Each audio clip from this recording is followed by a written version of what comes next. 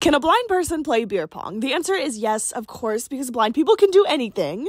I don't have the depth perception or the visual acuity to actually, see the cups and know where I need to throw them. So I actually aim at the person that I'm playing against because they're typically obviously standing in the direction that I need to throw the ping pong ball. Clearly, I never said my aim was very good, but to be fair, this is a longer beer pong table than I'm used to playing on. So, I'm gonna give myself that.